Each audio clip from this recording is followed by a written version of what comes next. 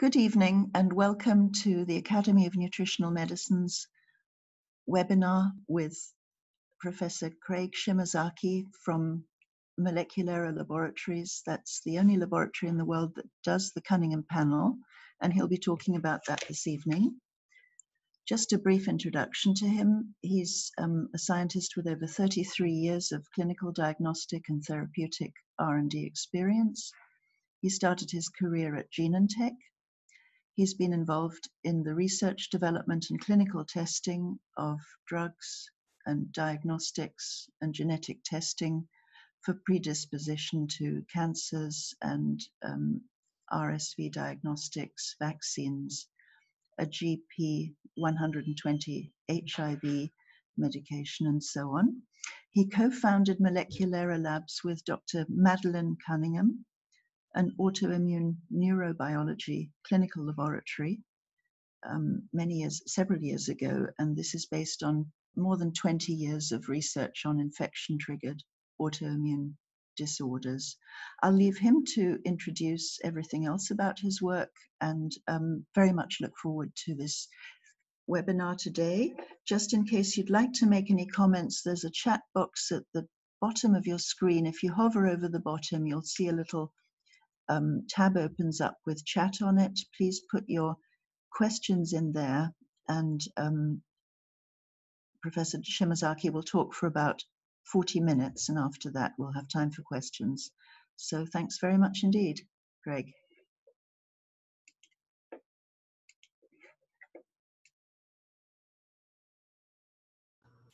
Thank you, Julian. It's been great to be with you, and I look forward to sharing with you some very exciting and interesting, not only research, but clinical evidence, and then also sharing some interpretation guidance of the panel that we call the Cunningham panel.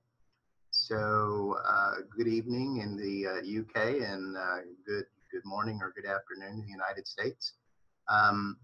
We look forward to being able to share a little bit more about syndromes called PANDAS and PANS, but it's really a medical model for a broader base of autoimmune, what we call autoimmune encephalopathies, and then how the panel, the Cunningham panel, helps with as being an aid for the identification of the underlying cause or the etiology of many of these neuropsychiatric disorders.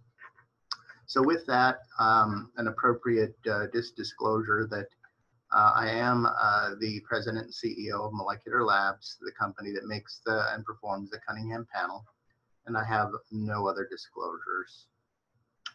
So today I wanted to cover a number of topics. The first one is the clinical challenges that occur with various neuropsychiatric and behavioral disorders. These are complex diseases, and then just briefly talk about how genetics influence this. And then we'll have a little review of PANDAS and PANS, talk about the nomenclature and the biological mechanism, and then explain how this is a medical model for other chronic neuropsychiatric and behavioral disorders and what we can learn from this syndrome. And then thirdly, I'd like to talk about the different types of infectious triggers that actually stimulate or actually are involved in the biological mechanism through a process what we call as molecular mimicry, and then talk about the multi-system interaction and how the genetic predisposition actually influences those that do actually succumb to some of these disorders. And then lastly, what I want to do is talk about the biomarkers in the Cunningham panel and the cell stimulation assay, and talk about the biology of those targets, and then what they actually mean when patients have positive tests, and then how these are helpful tools in identifying an underlying root cause. So with that, let me start with the challenges about neuropsychiatric and behavioral disorders. Neuropsychiatric disorders impact all ages. So the NIH identifies the impact based on what they call the disability adjusted life years. And although this is representative of the United States, it's also representative of most other developing countries or developed countries. So as you can see here, neuropsychiatric disorders actually accounts for more of the disability adjusted life years than both cardiovascular disease and cancer. The other thing that's important to note is that you see the orange line here. It is the impact of these neuropsychiatric and behavioral disorders compared to the age. So we see that the age of individuals that mostly succumb to cardiovascular disease and cancer are generally at later stages of life, whereas the neuropsychiatric, mental, and behavioral disorders impacts individuals at all ages. The other piece that is also impacting these types of disorders is that the patients that present with these different types of symptoms are categorized then into diagnostic categories that are based upon symptomology. So for instance, if an individual presents with motor tics and it's been longer than a year, by definition, they actually have Tourette's syndrome. If PANDAS and PANS, you can see their autism spectrum disorder. If someone has hyperactivity and irritability and other anxiety, they can either be diagnosed with anxiety disorder, or they may even be diagnosed with ADD or ADHD. Now, of course, there's a rule out of many of other types of diseases and disorders, but the point here is that these and many other categories of diagnostic criteria are based on symptoms. And so if we look at really how the impact of specialization in medicine actually influences this, if we think about really the way in which medicine is categorized, which has been greatly helpful in getting more specialization in particular areas of medicine, they also impact the actual outcome of patients who have and present with these complex disorders, because they are believed to be, or at least treated as if they are separate entities. And it's not unusual to see patients who have, at least in the United States, presented with various types of syndromes such as PANDAS and PANS, may have been to anywhere from as many as 5 to 15 different physicians in different specialties. The more common, or I guess I should say the more practical view of disease, is that it's a systematic component, in which we even know cancer and psychiatric disorders have a connection, because many of the immune system targets then produce some of these psychiatric disorders. Infectious disease, we know, as we'll talk more about, are the ultimate trigger of many of these neuropsychiatric disorders. Neurology, and then even cardiovascular disease, as we'll talk a little bit about Sydenham chorea and rheumatic fever connection. So the idea that impact of specialization in medicine actually, in some cases, might make it more difficult to completely understand or identify root cause of different disorders. And the other point is important, is that various types of symptoms and disorders can have totally different origins. And we're going to talk about one of them and a mechanism of that today. So an important point is that complex diseases are complex. This is a genomic study of genome-wide association, looking at the connectivity of different types of genes that are associated with different types of disorders. So for instance, what you can see is that maybe celiac disease has a connection with type 1 diabetes in patients who ultimately come down with Crohn's disease, or even bipolar disorder. And so these are just genomic studies identifying commonalities.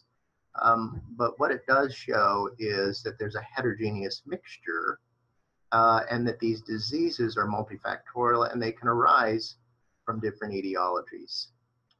This is another image or another picture of another genome-wide study, association study, looking at connections between cancer, inflammatory diseases, infection, and even heart disease.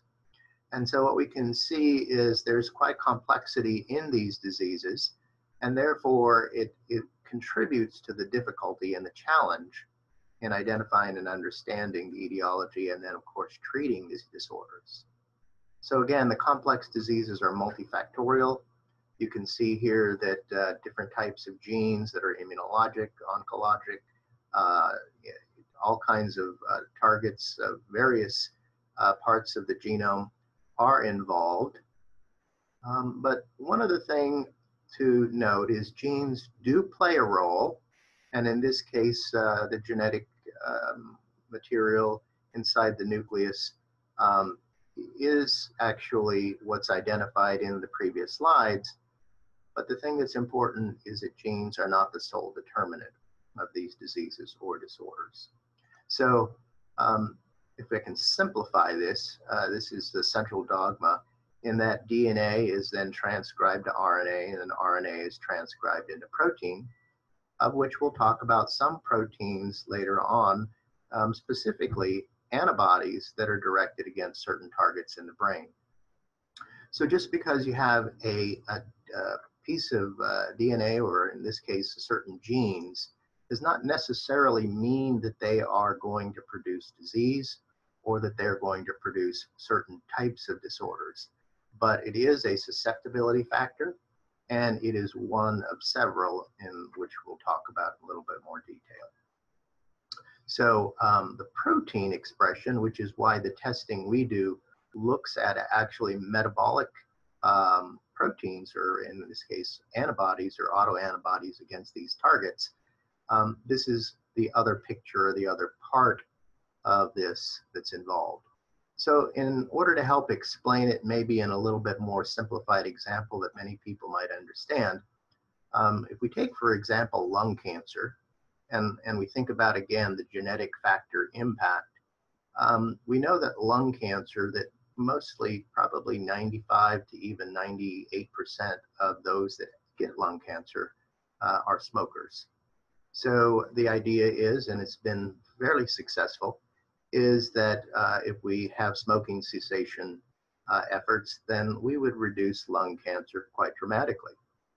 And that's very important, and that does occur, but it does not at least explain and help people understand that only about 15% of those who smoke possibly their entire life will ever succumb to lung cancer.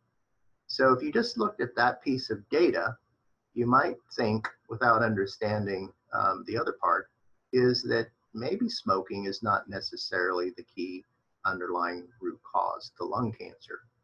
But what we do know in patients that do get lung cancer, the genes do impact that, and some of the differences and the key differences are that individuals have different genetic factors that control their cells from replicating, repair their DNA when their DNA gets damaged, sort of destabilizes or neutralizes carcinogens, metabolizes them better, and then there's other genetic factors. So these are contributors, but again, it takes, in this case, both the genetic susceptibility, but then also an external factor, in this case, smoking.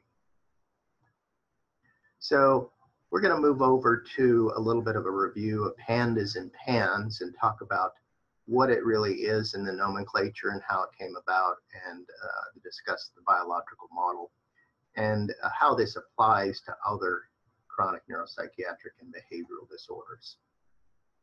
So the acronym PANDAS, like the marsupial, it actually stands for a pediatric autoimmune neuropsychiatric disorder associated with streptococcal infection.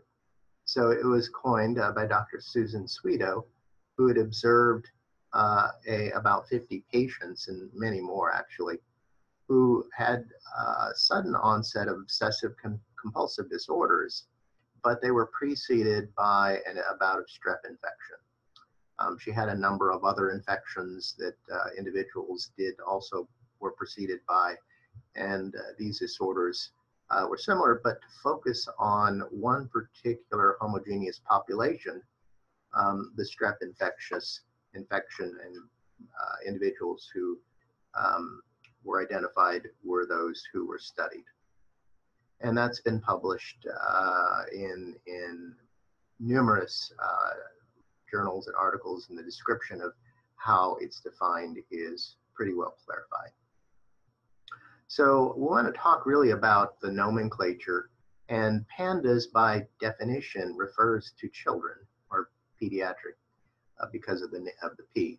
It also by definition involves streptococcal infection. Therefore, by definition, if you're not a child or adolescent, then you really technically can't have PANDAS. And in doing so, there's been an evolution of this because other infectious agents have been known to cause these, which we'll talk about in just a little bit. Dr. Amram Katz has also identified what he calls ANDL, which is an autoimmune neuropsychiatric disorder that's associated with Lyme, and these mostly occur in adults. So the challenge is the nomenclature, but there are some commonalities with all of this nomenclature. And one of that is that there's an infection trigger.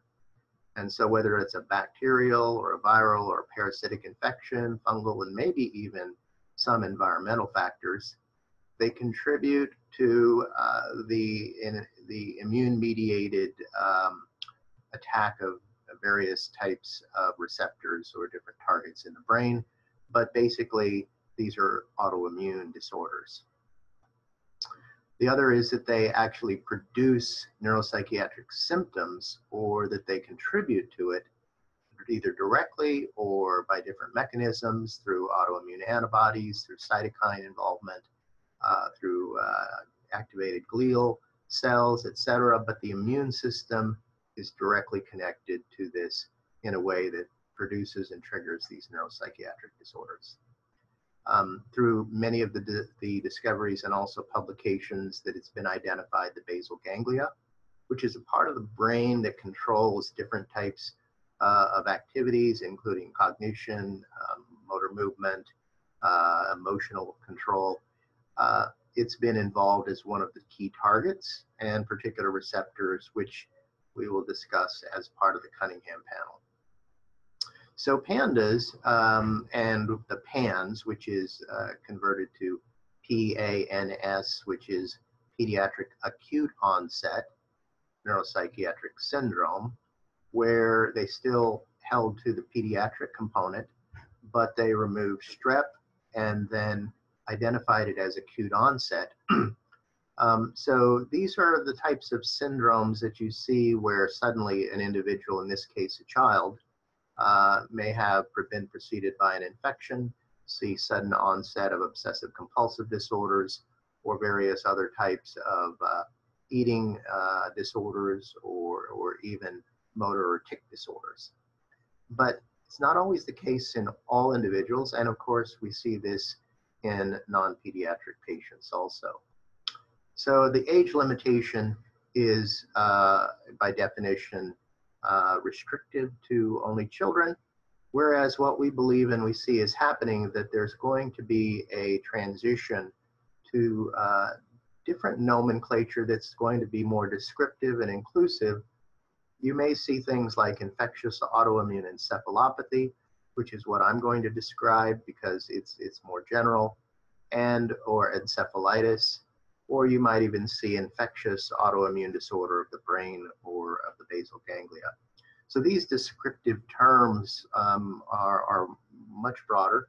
They do include other components and other patients and not just limiting to pediatrics.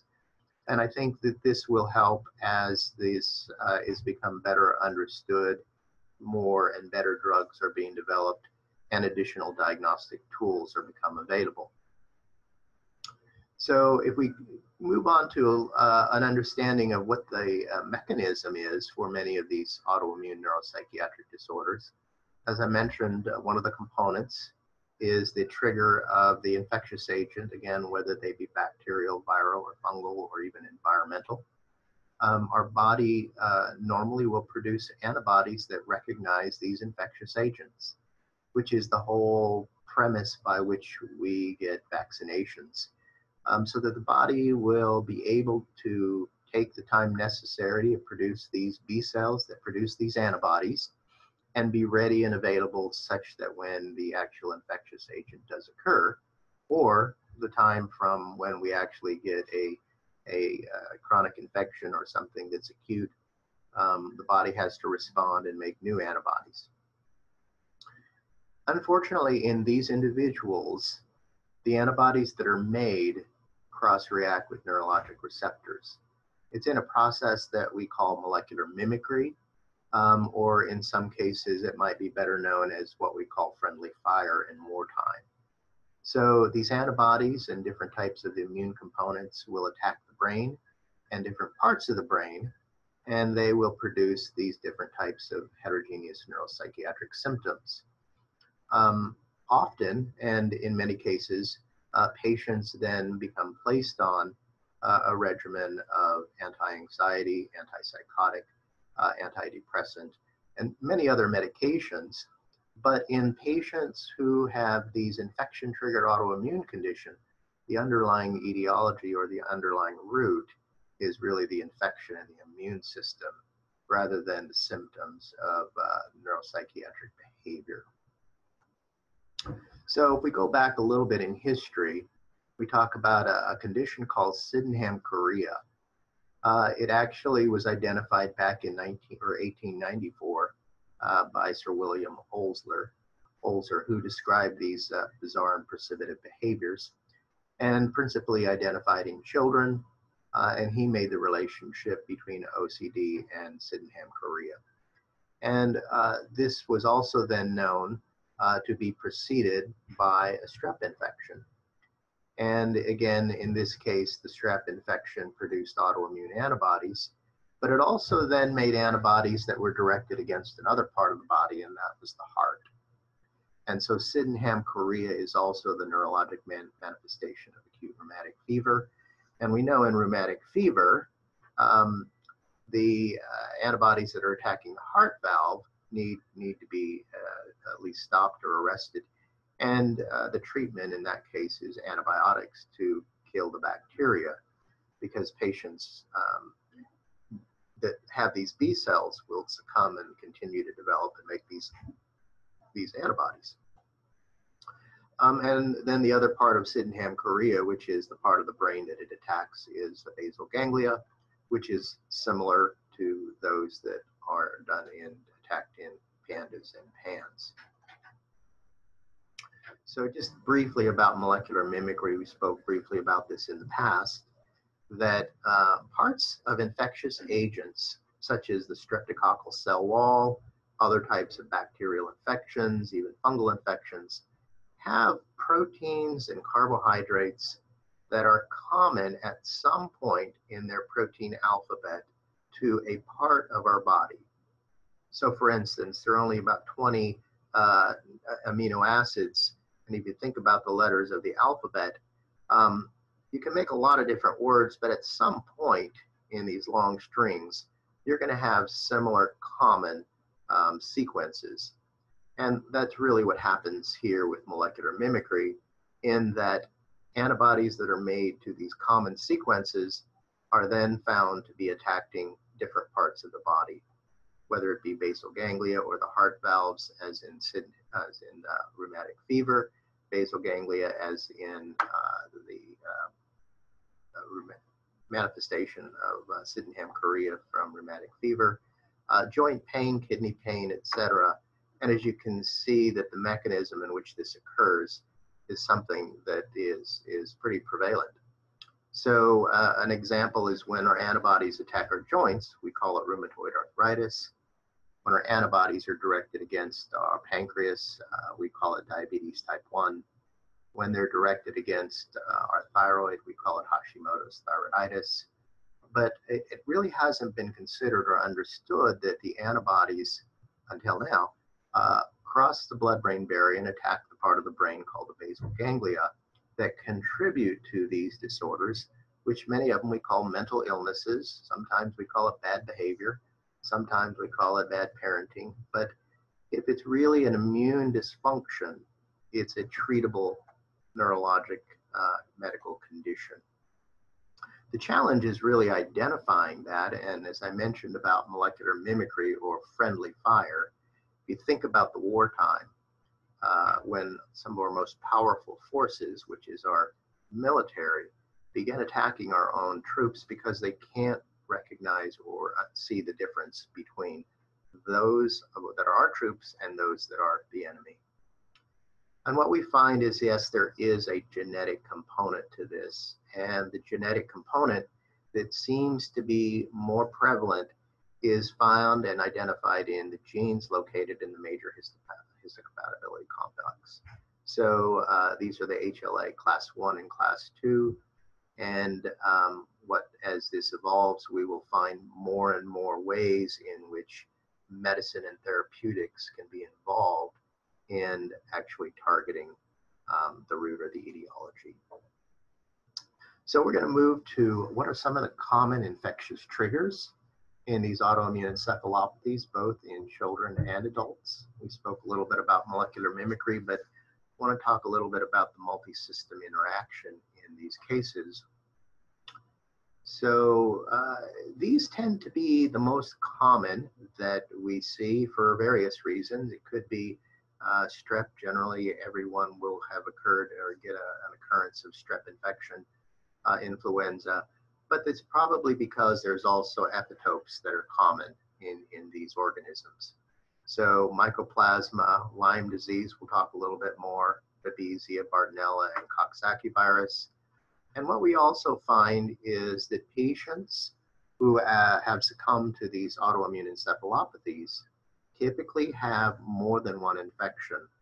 And often what we find is they can be subclinical, meaning patients may have these infections, but they may not actually be presenting with infectious symptoms or symptoms that are normally seen.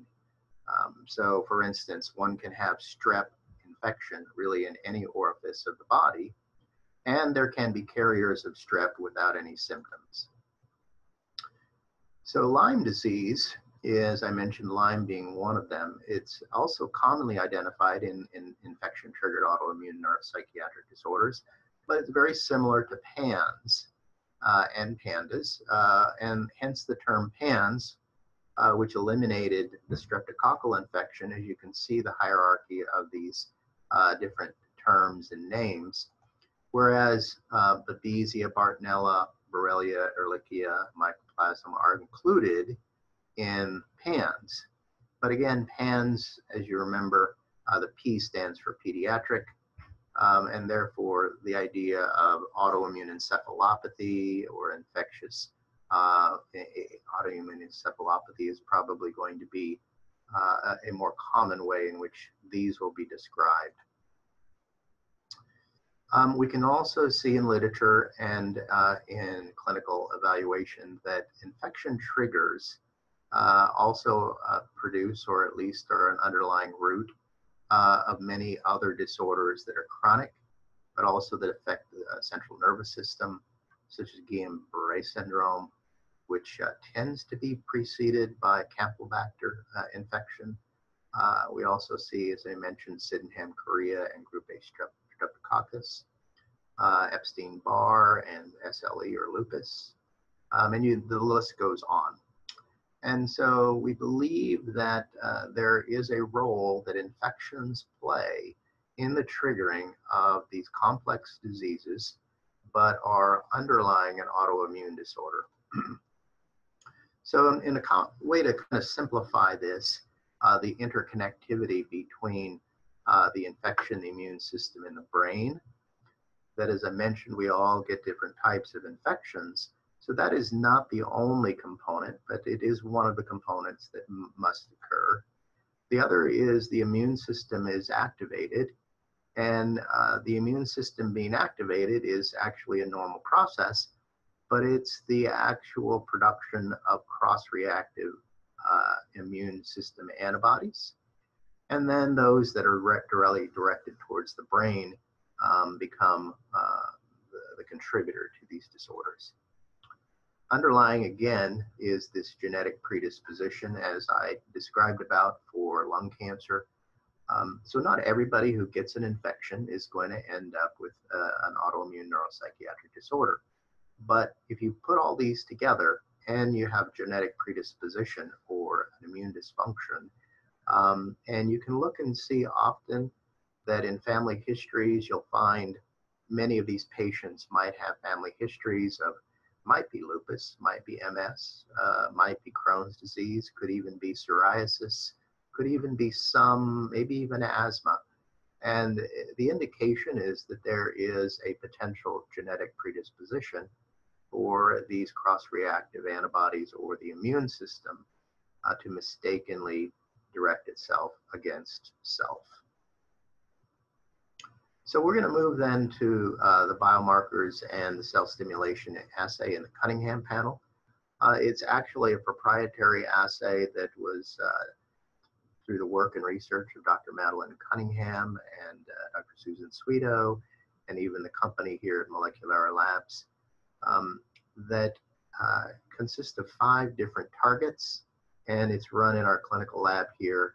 And AONM is our partner outside of the United States. And I'd like to share a little bit about the biologic targets and what these mean. So if you look at the report, there are 5 different tests that are run. It is a high complexity test. We are a clinical lab that's accredited and had 6 inspections from the federal government with no deficiencies. These are the rare reagents, the dopamine D1 and D2, which are what we call G protein couple receptors in the brain. And the lysoganglioside is around the myelin sheath, around the nerve cells. Tubulin is an intracellular protein, and the CAM kinase, which I'll talk a little bit more, is actually a cell stimulation assay. For simplicity, what we tend to refer to as ELISAs, and ELISAs stand for enzyme-linked immunosorbent assay, but it's really just the platform. It's the platform in which we run those 4 tests. So basically the antigen, in this case, whether it's dopamine, lysoganglioside, or tubulin, are placed on a plate in multiple wells, and patient's serum are absorbed to it. And through a complex set of incubations, washes, and reading, we can identify the quantity of antibodies or the titer of antibodies that are directed against these targets. So that's what we call ELISAs. The other that's very important, which is called a cell stimulation assay, is this calmodulin CAM kinase activity. And I'll talk a little bit more about that, but that involves that we grow up human brain cells in culture. And upon these human brain cells, we add the patient's serum. And if the serum has autoantibodies against these human brain cells, they will bind and stimulate an enzyme called calmodulin CAM kinase. And the reason that's important is because this CAM kinase enzyme is in the pathway of upregulating and manufacturing the neurotransmitters dopamine, epinephrine, and norepinephrine. So more specifically, if we see a positive in the dopamine D1 and D2 receptor, what it means is that patients have autoimmune antibodies directed against these particular receptors that are located in both pre and postsynaptic neurons in the brain, particularly in highly concentrated in the basal ganglia. And so these antibodies then can, in many cases, produce what we see is what we might refer to as psychiatric symptoms, but they tend to correlate with mood instability, anxiety, irritability, aggression, and in some cases even psychosis. And so because that particular receptor is involved in transmitting neurologic signals from one neuron to another, you can see how these might correlate. We also see other symptom association with the dopamine D1 receptor being positive for antibodies directed against it above baseline. So mood dysregulation, depression, anxiety. We've also seen that about half of these patients have some type of OCD, and another half of them have these different types of sensory, but particularly we see the psychiatric tendencies. With the dopamine D2, we kind of informally refer to that as more the movement band. and it tends to correlate with various types of things like choreiform movement, monoclonus, and exacerbations of hyperactivity, meaning movement and movement-related disorders. Other types of symptoms we see, including these tiny choreiform movements, which are reminiscent of Sydenham chorea, hyperactivity, inability to sit still, impulsive behaviors. We do see a lot of sleep disturbances also, behavioral regression, and another half of these patients have some form of sensory abnormalities in addition to the motor abnormalities. So I highlight here a part of the receptor, which these antibodies can function in various ways. So an antibody can actually bind to the receptor and act as what we call an agonist, meaning it acts as if it was dopamine, and it actually triggers the cell to believe that dopamine is present. The other types of activities these antibodies can have is called antagonist, meaning what they can do is they can bind, but they can block the receptor where dopamine will not fit into it. Therefore, although the patient might be producing dopamine in order to function or different types of bodily functions or neurologic functions, the dopamine is actually not binding to the receptor because the antibodies are blocking it, excuse me, as an antagonist. The second assay, or ELISA assay, that we run is against the anti-lysoganglioside GM1. And lysoganglioside is involved with a particular fatty acid that surrounds the neurons, but also comprises the myelin sheath. We typically see with patients who have anti-lysoganglioside GM being positive, we see various types of tics, motor tics, vocal tics, joint and connective tissue complaints about pain. We do see sleep disturbances with these that are directed against lysoganglioside, some OCD and sensory and motor abnormalities also. And then the third assay, or actually it's the fourth because we have two dopamine assays, is the ELISA assay for tubulin. And tubulin's normal function is that tubulin is involved with intracellular components of cells, but it's very, very highly concentrated in the brain, which is actually where we get this rare reagent from the brains of, actually they're cow brains. And so the tubulin is not only is it an intrastructural protein, but it's also a protein that's involved in intracellular communication. And so what we see with patients that have tubulin antibodies, usually we refer to this as more the OCD band, but they tend to correlate with cognitive interference, meaning patients may be complaining of brain fog, trouble focusing, different types of symptoms of inability to concentrate, and other compulsions. So some of the other types of symptoms we've seen is emotional lability, behavioral regression, sleep disturbances, etc.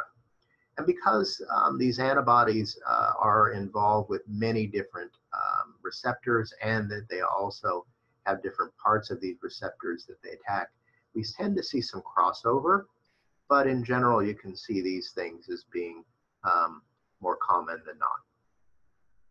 So other things to consider when you look at interpretation of the panel is that only one elevation is required for a positive interpretation of an autoimmune basis for some of these different disorders. We do see, and that's why we run these 5 different assays, because a patient may not have antibodies against all of them or the same ones. So the correlation is very strong with symptoms. In fact, I won't be showing paper, but we do have a publication or paper in a review for a publication that once that's printed, we will be able to show much more data showing strong symptom correlation. The other thing that is the correlation of severity is less strong. So in other words, it may not necessarily mean that the higher the titer, may be more severe symptoms, although we do see that. But we can see also that patients that have severe symptoms may not have the highest titers. So for instance, if you see this particular patient, this patient has positive for dopamine D1, D2, tubulin, and they're basically, those two are off our normal charts. This patient is bedbound. There's another patient here who was ambulatory but was unable to work at all 5 of these different targets that were positive. And in one other and more rare situations, we see moderately positive, whereas a patient may be, in this case, in a psychiatric hospital. Now, because these are metabolic assays, the other thing that is important is the time of the blood draw, because these are like cholesterol and like even blood pressure. They're impacted by the current state of the person at the time of when the blood is drawn. So antibodies will wax and wane, or they will move up and down, but in general, patients that are symptomatic will have elevated autoimmune antibodies. So lastly, and one of the most important assays, I should say, a key contributor is the CAM kinase assay. As I mentioned, what we do is we actually go through and grow up in culture a specific human brain cell line, SK and SH cell line. And we grow these up and then incubate the patient's serum in these 6-well plates. So we run lots and lots of these plates because we do them in triplicate. And what we're looking for is whether or not these antibodies will bind to these brain cells. And once we do that and they're washed and they're incubated, we then incubate them with a radiolabel called phosphate P32. And the reason we do that is because calmodulin CAM kinase uses phosphate as it develops and makes ATP. And in doing that, it provides the energy in the process to be able to synthesize these neurotransmitters. So what we then identify is we identify the protein concentration based upon the radiolabeled isotope, and we produce and run these scintillation counters to find the specific activity, and then we calculate from that kind of complex assay the actual comparison of a cell that's activated and the CAM kinase is upregulated compared to normal or basal cells. And again, why is that important? Well, it's important because it's a functional assay that says that these antibodies are capable of stimulating this enzyme. And this enzyme is important because it upregulates the synthesis of dopamine, epinephrine, and norepinephrine. So you really don't want to see an antibody telling your body to create and produce neurotransmitters when your body isn't really calling for it. So with the CAM kinase positives, and you can see up here in the picture, these antibodies that bind to these neuronal cells can activate the CAM kinase and produce the upregulation of dopamine. We see various types of sympathetic nervous system activations like the fight or flight behavior, separation anxiety, even urinary incontinence, bedwetting. The other thing that we find that it does indicate is typically there's an active infection of some kind, meaning that a patient probably still has one or more infections that they may not be symptomatic, but they're still stimulating these antibodies to be produced, and they're activating the CAM kinase. So other types of symptoms we see are involuntary movements.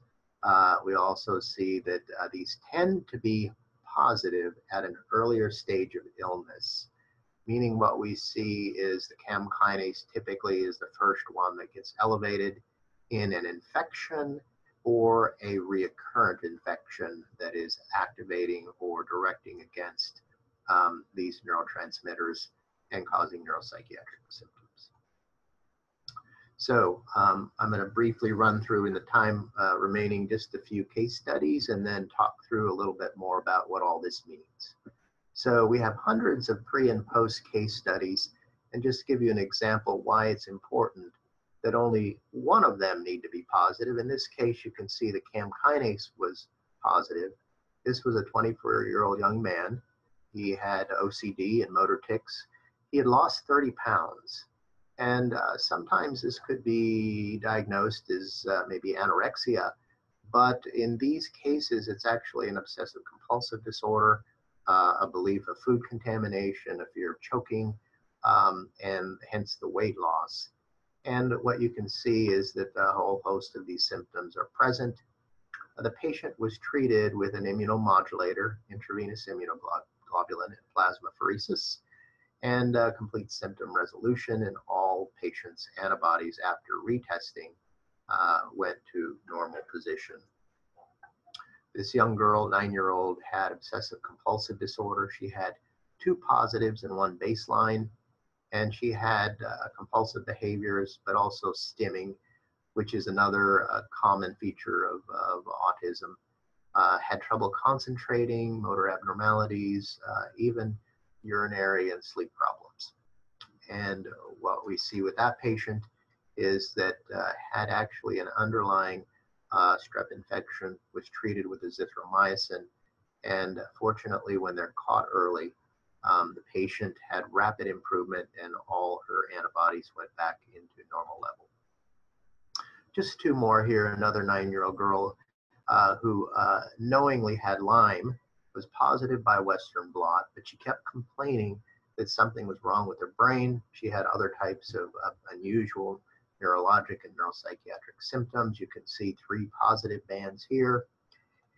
And then the patient was treated for the Lyme, and as you may know, Lyme is quite difficult in some cases to eradicate because the spirochete actually can hide inside cells.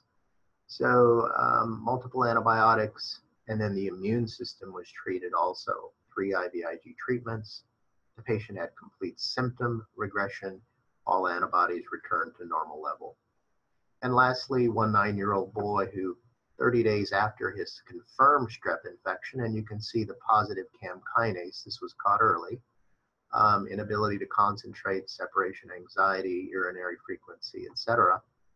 The patient then had 1 IVIG, and a month after diagnosis, complete symptom elimination. And you can see the CAM kinase went back into baseline to normal.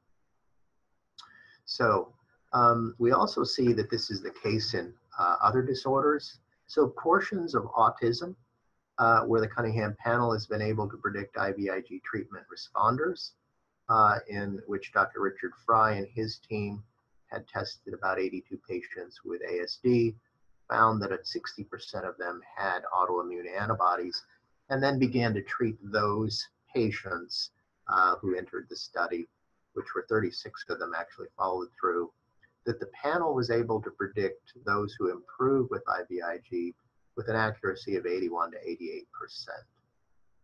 So that paper is available if you can look that up under translational psychiatry. And we know that autism is becoming more and more prevalent for whatever reasons. Now 1 in 59 children are being diagnosed with autism. Schizophrenia is another neuropsychiatric disorder that can have different etiologies. And in this case, a published case report was shown with a young girl who was 15 years old, who was treated unsuccessfully with psychosis in and out of treatment facilities, and an immunologist was brought in. And he knew about the panel. He identified the patient having positive antibodies against multiple different targets, then treated the patient with 1 course of plasmapheresis. The patient had complete symptom resolution of her psychosis and OCD, weaned off of her psychiatric meds, and within 2 weeks was back home playing tennis. After reading this article, we contacted the physician, requested a specimen from the patient, and we did indeed find that all of her antibodies were back in normal level. So to sum this up, really, this area of autoimmune encephalopathies of infectious etiology is really comprises a whole host of different types of disorders. I've listed a few: PANDAS and PANS, seizure disorders, autism, ADD, And it's not to say that all patients with seizure disorders or autism or ADD have an underlying autoimmune condition, but it does describe a portion of them. And the importance is that being able to segment these patients into different types of categories allows you to treat these patients in a way that'll actually treat the root or the etiology. And that's the goal of personalized medicine. So personalized and precision medicine, in this example, if you see a number of patients with neuropsychiatric and behavior disorders, what you want to be able to do is segment those that have an autoimmune etiology and those that don't. Because those with an autoimmune etiology, and this is what we do and aided by the Cunningham panel, is that these patients can then be treated appropriately with different types of drugs. We currently are able to do this today with the panel. We are working on, we have over 9,000 patients that we have tested and have clinical data, and we're creating an algorithm that would allow us to be able to identify which specific treatments these patients may indeed respond to. So maybe it's IVIG, plasmapheresis, rituximab, or antibiotics. The goal is that we can more succinctly identify patients who would respond to specific therapies based upon historical evidence and machine learning. So this predictive algorithm is in development. Today, what we can do is actually identify and separate them. In the near future, our goal is to be able to identify the specific drugs. Now, not everybody can have access to all of these various drugs, but the good thing is that in different practices of medicine, a patient once identified that have an autoimmune etiology of a neuropsychiatric disorder, generally the effective treatments, whether they be FDA approved, whether they be natural products, whether they be other remedies, they tend to fall into these three categories, whether it's an anti-infective, an anti-inflammatory, or an immune modulator. In 2017, the PANDAS consortium released a guidance, a treatment guidance that serves as a baseline. And as you can see, these various FDA approved or cleared medications are available and in many cases very effective. We also know from practical experience with many clinicians and others that there are other treatments that can be effective, but again, they fall into these different categories. So those of you that know more about these different types of maybe non-prescriptive medications or non-prescriptive treatments that have been effective, essentially a good portion of what we know, it may be somewhere in the neighborhood of 25 to 30% of the pharmaceutical type medications have arise from natural products. So just be aware that this is, those can be available, but there are also, as we know, things that are touted to be effective but are not, which is why clinical studies are very important. So in winding this up, there's other resources that are available, some that are out there. Dr. Bullmore has a relatively new book called The Inflamed Mind. Brain on Fire is another individual who had autoimmune encephalitis. Saving Sammy was a young boy who was suffering from PANDAS, is now a success story, being treated after being diagnosed, and now is actually doing quite well. There's also a documentary called My Kid Is Not Crazy, which is available in the internet. And so in conclusion, this is one of the thousands of patients that we've tested and have been they've been treated appropriately by their physician. Adam Elliott, he was diagnosed with ADD, possibly autism, and considering even institutionalization. So we tested him, he received proper treatment and is now completely well. These many years ago, and today or recently, actually a couple of weeks ago, his mother sent me a picture of him running cross country, saying recovery is possible. He is 10,000 times better.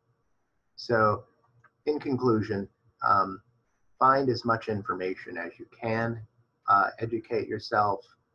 Physicians, there are plenty of resources we have on our website.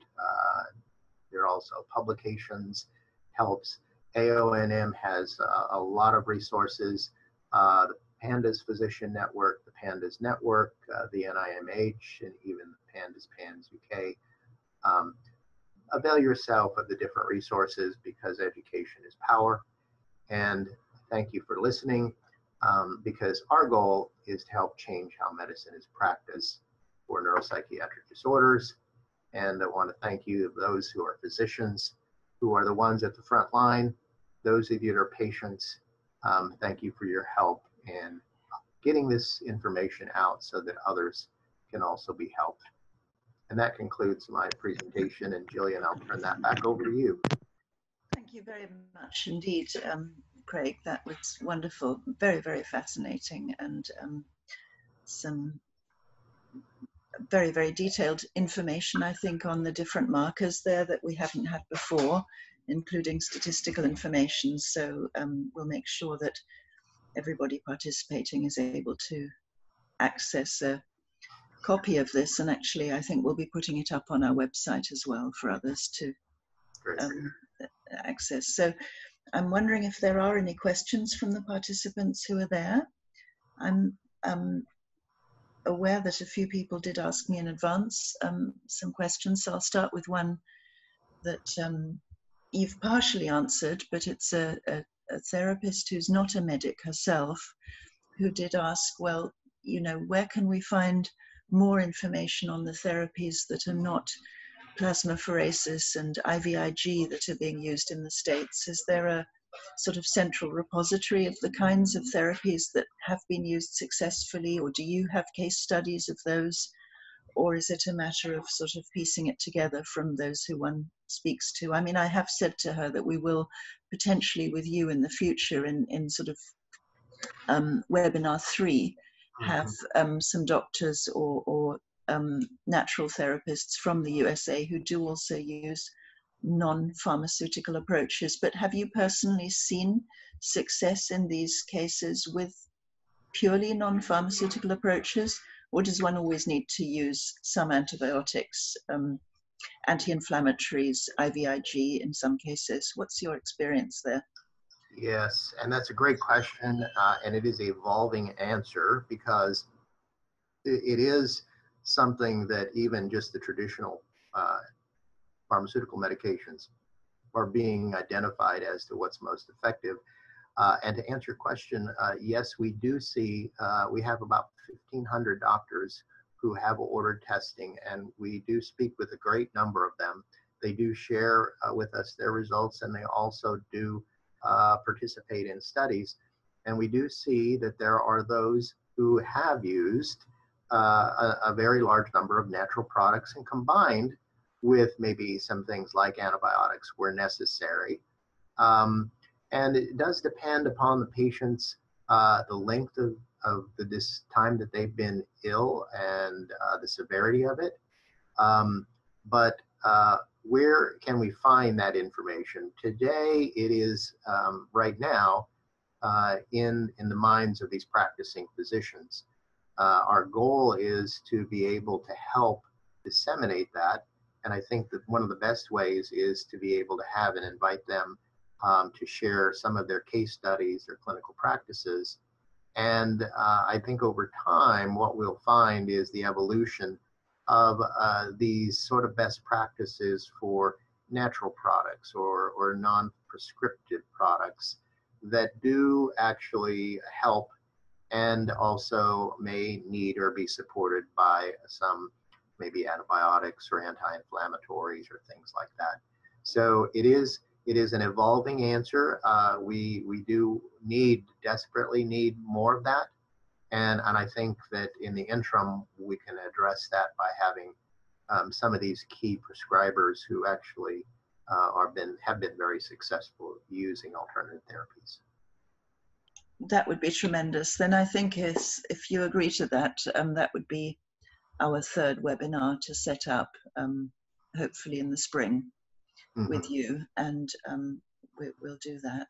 Very much looking forward to it. And then perhaps we can set up a smaller sort of exchange also by email, because there's such a need for that in this country. It's very hard to access IVIG and plasmapheresis here, as you know, both expensive and also almost impossible outside of a clinical environment. Yes, and if I can go back to this slide here, this is the key. It's not necessarily that they're IVIG or it's plasmapheresis, but they fall into immune modulators. So even rituximab, although it's previously a cancer drug, has been found to be effective because it actually wipes out the B cells. So the important point is really that the immune modulators, whether they be FDA prescriptive drugs or they be alternative therapies that are capable of modifying or modulating the immune system, along with things that are anti-inflammatory, and as we know, like aspirin, which is also has some anti-inflammatory properties, was found from the bark of the willow tree. We also know that anti-infectives really are, many of them are fungal metabolites, which is where penicillin came from. Yes. So all of these things, I think, are very important. And I think if people who are well versed with natural products that fall into these categories might be able to also assist and help. Thank you very much indeed. Well, it's already round about an hour that we've been speaking, so I think perhaps we should round it off there, but that's been absolutely fascinating. Thank you so much. Amazing font of information really there in Oklahoma and beyond, and we very, very much look forward to speaking to you again soon after the seasonal break.